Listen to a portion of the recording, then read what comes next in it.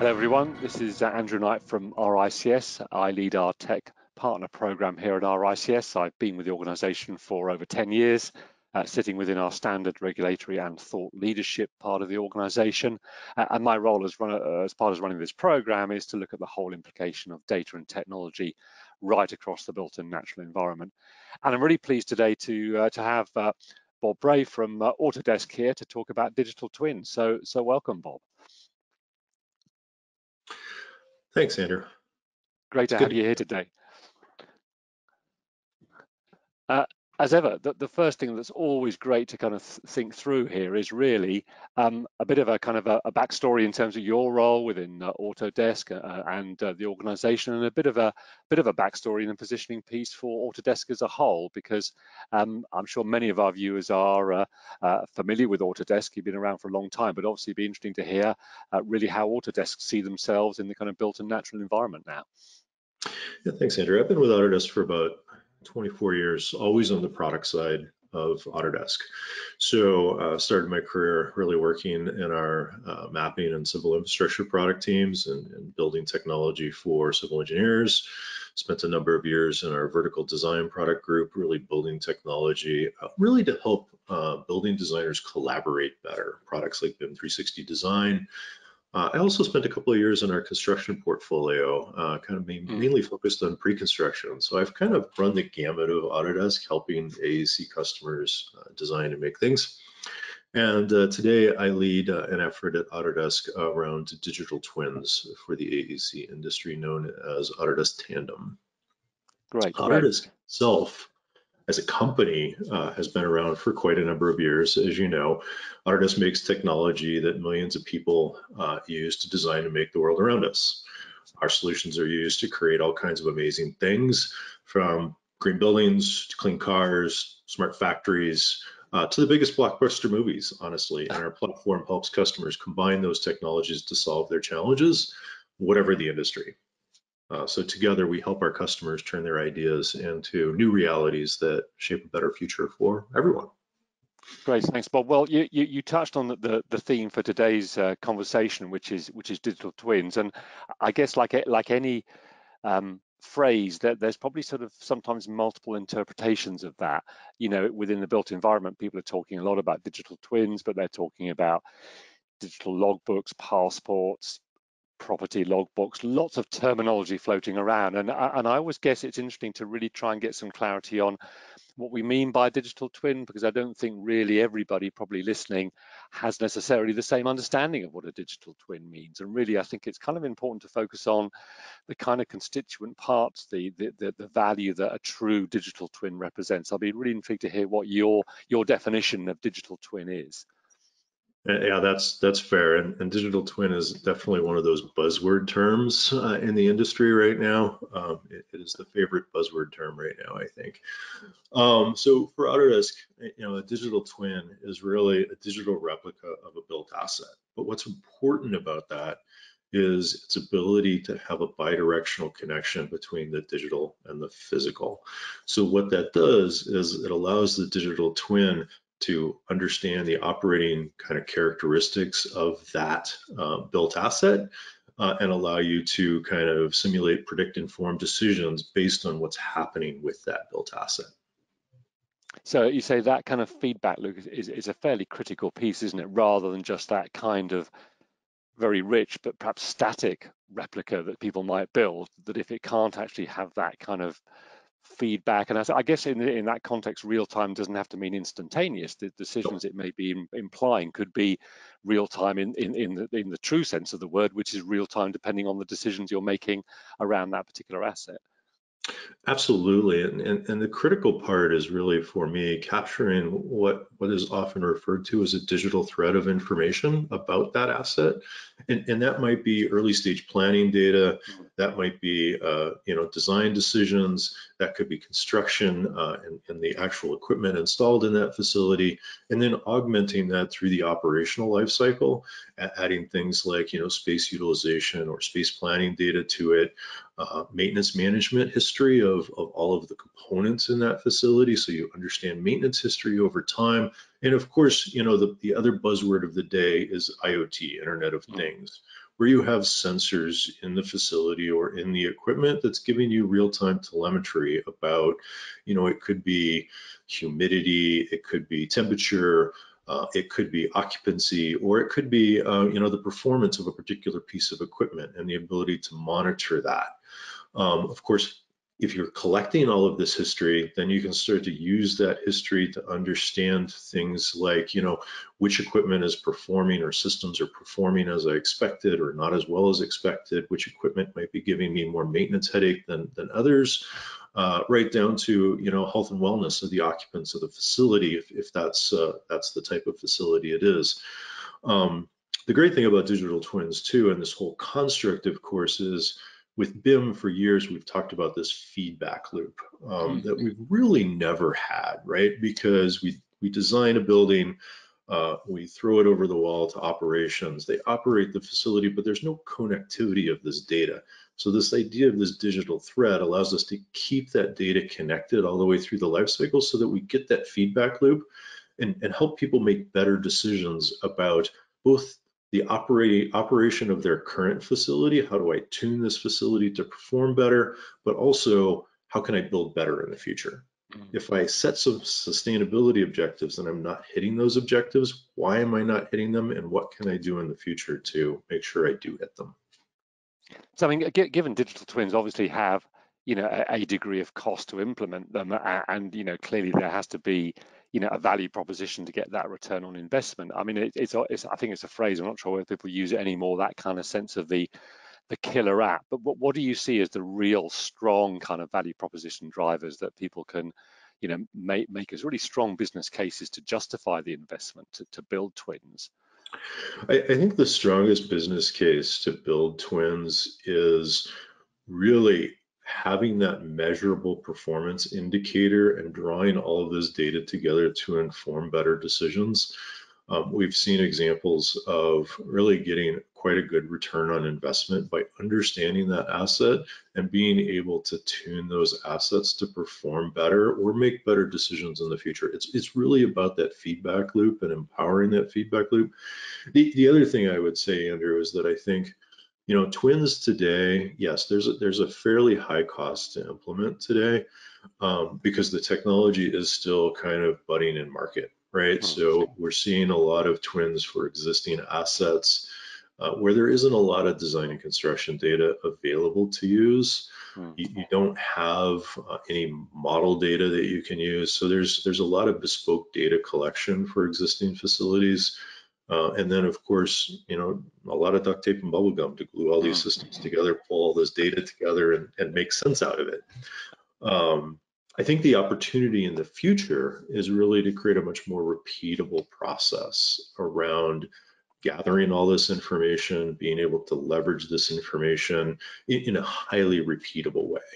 And a part of that is what I like to say, for new facilities, really harnessing that BIM process to make sure that we go through the life cycle and you're collecting that data at each step along the way. And instead of handing that owner at handover, a thick stack of handover documents, which are typically PDFs, give them all of the documentation that you contractually have to deliver, but along with that, a digital replica of that facility that indexes all of that handover documentation and is basically ready to connect their operational systems into. And by that, we can create a much more repeatable process for the industry in the future. Yeah, and I guess as an industry that it is bedeviled by that kind of almost every project being a one-off or done in a way that doesn't have that kind of repeatability and that ability just to slot a process back into a new project in that way.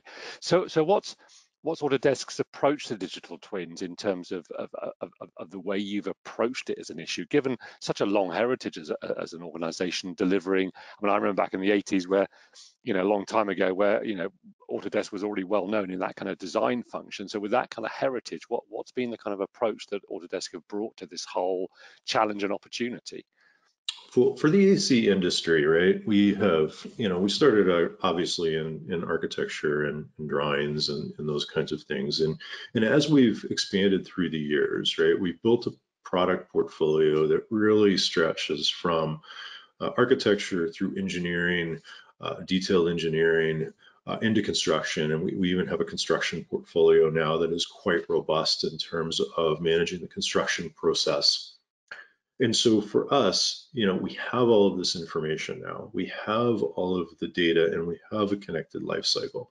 So if we can really harness that data and create a platform, and we've built a platform called Autodesk Tandem to help us kind of harness all of that data and connect that data through the life cycle to maintain that digital thread all the way through planning, design, construction, so that at handover, you can basically have that digital replica of that asset that's indexing all of that handover documentation. So for us, it's really about 4 new facilities right now, making a highly repeatable process to create that digital twin as a natural part of the design build process, with as little kind of extra overhead as possible required, so as automated as possible. So you mentioned Tandem there as one of the sort of products within your ecosystem. Presumably you have a suite of products that come together to manage these issues, as it were, if I can use that phrase, and then be able to produce all these twins. Is that how it works? Yeah, there's a lot of data created in tools like Autodesk Revit or other design tools. There's a lot of design intent information captured there.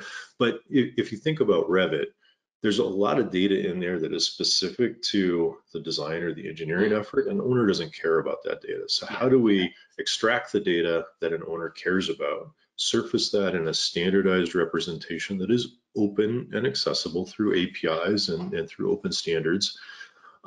Also, as you go through the construction process, we all know what gets built is not exactly what was designed, right? So there's always changes that happen through the process. So being able to also capture those changes on the construction side or through engineering, let's say the designer specifies a particular piece of equipment in Revit, we want to know about that specification. But then if the construction team procures a piece of equipment that meets those same criteria, but maybe it's a different manufacturer, different model, whatever it is, you want to be able to capture those changes, make sure that that digital twin includes not only what was intended, but then also what was actually supplied, installed, when it was installed, its commission date, its start date, its warranty documentation, right down to the specifications of that piece of equipment, so you know what its proper operating conditions are, so that if you have a sensor on that piece of equipment, you can measure and calibrate. Now, I mean, one thing you mentioned a bit earlier, which I I quite like to go back to, was that comment about PDFs. I mean, the industry does seem to be, excuse me, slightly bedeviled with lots of unstructured data. How are you sort of dealing and trying to address that? Because we do seem to still live in this world of PDFs and data that's actually digital, but not really digital. There's a standard in the industry that's starting to become more prominent, ISO 19650. Division 3 of that standard talks about the asset information model, and it really defines a collaborative process for an owner or an operator to work with their project team to say, this is the data that I care about as an owner that I need to manage long term.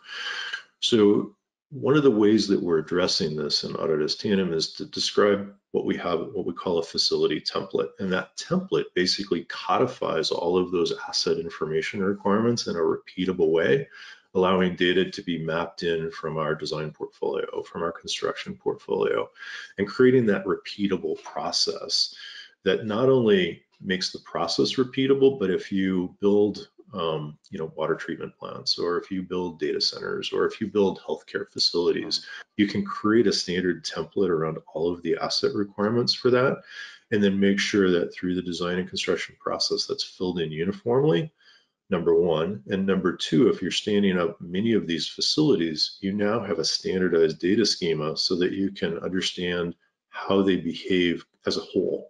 So I can compare one facility to another and its operating characteristics. And that's really important, that idea of an open standard and an open data schema for your facilities. Indeed. Just to touch on, once again, I guess, that benefit you've had of being in the industry, so long in terms of this idea of design and digital twins, thinking of learnings from other sectors, and I guess a lot of us are quite familiar with the kind of Formula One example in terms of, you know, a really kind of dynamic digital twin with a car racing around a circuit, or indeed in aerospace with firms like Rolls-Royce and I guess the other manufacturers having that kind of telemetry with their assets. What kind of things have you seen come across into the kind of built environment from those, and I don't mean this pejorative, but those kind of extreme examples, very, very sort of leading edge kind of digital twin environments? I think those, you know, the whole idea of digital twin honestly started probably with NASA and the moon missions way back, you know, in the 60s, right? But, you know, we've seen examples of digital twins in the manufacturing sector quite a bit. You mentioned Formula One, which is a great example. Aircraft engines are another great example because manufacturers monitor those things constantly. We always know the state of aircraft engines that are literally in the air. So all of this is great examples for us to draw on, but all of those things really imply two things. One, having that structured digital data about that manufactured asset. And number two, being able to collect that telemetry data in real time or near real time and associate it to that design intent, that actual construction or fabrication detail, so that you know, when were those turbines last maintained, the exact state of those turbines in that aircraft, all of those kinds of real-time data. So it's really about having structured data. That's the biggest lesson we've learned, is we need to have highly structured data to really make this a repeatable process for AEC. No, you're right.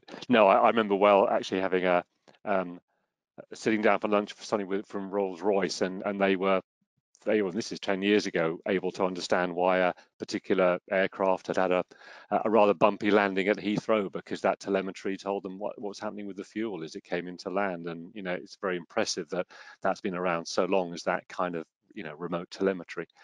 We touched earlier, Bob, around that kind of challenge for existing buildings, and as we all know, you know, the majority of the building stock is already out there, it's already built. And I guess one of the big challenges will be not only getting people to fully buy into the whole BIM, that whole kind of design and construct methodology moving forward, and indeed for retrofits, but for these existing assets that make so much of our stock, what are you seeing in terms of people getting to grips with how to kind of retrofit a digital twin onto a building that might not only be, you know, never been BIMmed, but might be 100 years old. You know, it might be an office block or a brownstone, or, you know, something that's pretty pre-existing and is not a great place to start from. It's a great question, and there are a few different approaches that the world is taking around existing building stock. One is, you don't always need a visual for the digital twin. You don't need that 3D model. Does it help? Yes, because it provides context to tell you where things are in that facility, and context in terms of the systems, and, you know, this particular pump is connected to the system which serves these spaces. But even without that, right, you can start to add sensors to existing building stock that will tell you about operating conditions of that facility. You can add sensors to existing equipment to also monitor existing equipment. You know, for those that want that 3D context, there are also tools out there to reality capture those buildings and turn that back into a 3D model. So it really depends what you're trying to achieve. But at the end of the day, I think there's multiple different approaches. Is it ever as clean as kind of, you know, the repeatable process we hope to create? I hope one day we can automate much of that process, but today it's going to be manual for at least a little while. But it starts with understanding what you want to achieve, and then making sure you can get the data you need to achieve those objectives. It almost, I suppose, goes back to that first question about that definition of a digital twin, that there's a danger that the market assumes that it's not a digital twin unless it has that kind of 3D Star Trek type sort of, you know, visual representation, when it's about the data, not necessarily having a visualization in that particular way. It's really all about the data. You know, the visual is kind of there to serve certain use cases and purposes, but it's really all about the data. The data is far more important, and its accuracy is far more important than the visual. And I guess that accuracy point is interesting as well. I mean, one of the challenges, I guess, quite often is bringing data sets together from different sources. I mean, do you look particularly around kind of quality control, almost quality assurance about where data feeds are coming from? If you mentioned that standard around assets, but that's always a bit of a challenge once again about getting multiple data sources in and understanding that you do have that kind of single source of truth. Yeah, and ISO 19650 Division 3 is really about understanding those asset information requirements, as I said, and being on the same page between the owner and all the project teams, and which project team is actually responsible for which portions of that data, right? So it's fairly easy if you understand what data is required and who's responsible for contributing it at what point in time, to also write some rules to start to validate that information, right? Because if you take a new facility and it's a very large data center, 250,000 square feet plus, right? That's a lot of equipment and that's a lot of data to be verified. And if you're relying on humans to verify that, you're in a bit of trouble. So automating validation is obviously a very important, critical part. No, I guess my last point for today's discussion is we've already touched on a huge number of potential use cases and things that could be done, and I guess there is a danger that in any project you might try and kind of start and boil the ocean by building a digital twin. Well, what's your advice and kind of experience around how people can start the journey without that risk of trying to do everything at once and still get some payback, still get some value, but start with some with baby steps, to use that phrase, in terms of how they begin to build a digital twin? Yeah, my biggest advice is be pragmatic. Don't try and boil that ocean. You don't need a digital twin of everything. Yeah, if it's a particular type of facility, focus on one system, right? The most critical system. Maybe it's a pumping station. So in which case, you have multiple systems in that pumping station. You have, of course, all your pumping equipment and for your water supplies. You have security infrastructure in your security system. You have electrical infrastructure. Start with the most critical one, the pumping infrastructure. Start there, and then maybe add in the electrical infrastructure and then the security infrastructure. So do it in a phased approach and really understand what you're trying to monitor and measure, because you don't need to monitor and measure everything. You need to monitor and measure those KPIs that are most important. So I guess it almost starts with a non-technical piece around really business planning and understanding what's important from an outcome perspective, rather than jumping straight into bits and bytes and that kind of stuff. Yeah, you don't build a digital twin because it's the latest cool buzzword in the industry. You build a digital twin because you have a business need and a desire to solve that business need, and that really, the end of the day for digital twins comes around to, how do I get the most out of my investment in my built assets? And for each type of asset, the answer to that question is going to be different. For a hospital, it's all about patient care at the end of the day, but there's many systems in that hospital that help with patient care, right? Data center, it's all about the bits that's being managed in that data center, and to do that, you got to keep that equipment cool, right? At the lowest cost you possibly can from an environmental concern, right? Water infrastructure is another key one in the world today, and really making sure that we can both supply fresh water, drinking water to the world, and also process wastewater in an efficient way. Those are key things. So understanding those KPIs you're trying to achieve and hit, and then building the right system to support that. And I guess you've triggered a kind of final question in me as you were chatting there about some of the kind of facilities that people are building twins on. I mean, it's obviously been in the news for a number of reasons recently and driven more by COVID, but I guess we've got to talk about the security issues, the fact that a digital twin is both a tremendous opportunity, but you're building a data set there and a feedback loop that clearly some bad actors might well want to break into. I'm thinking of, was it Colony, the refinery people in the States who had an unfortunate incident? What kind of conversations and what kind of issues are you seeing around people's concerns about security and how they can be addressed in terms of, making these systems open but closed at the same time? Yeah, yeah, that's a great way to phrase it, is open and closed at the same time. Again, I think it depends on the type of the facility and um, and the data that you're dealing with. But so take water treatment plants are a great example, or any kind of water infrastructure, right? They have SCADA systems that actually control all of the equipment in those facilities.